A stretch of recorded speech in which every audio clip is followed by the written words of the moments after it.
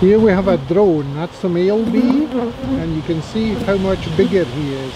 He's much fatter and longer, and you can see he's got very much bigger eyes so that he can see the young queens when he's on a mating flight.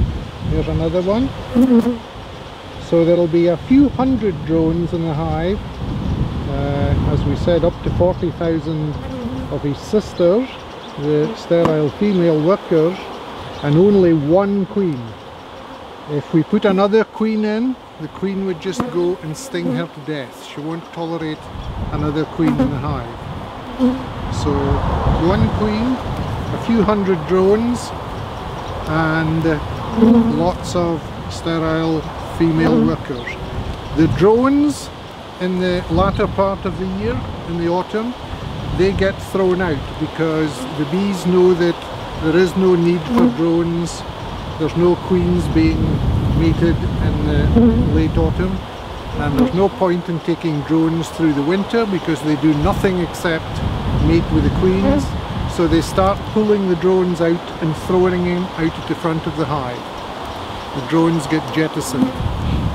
So not a pleasant life being a boy bee at the end of the year. The other interesting point about the drone, he doesn't sting. He doesn't have a sting. Only the females sting.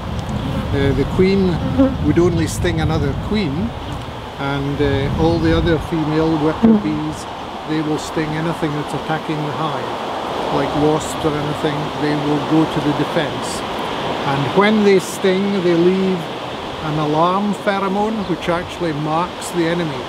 So beekeepers always say the first sting is the most expensive, because when you get stung once, the sting tears off the bee's body and she dies, but the sting keeps pumping venom in, and it also puts marker pheromone onto you, so you're now a target.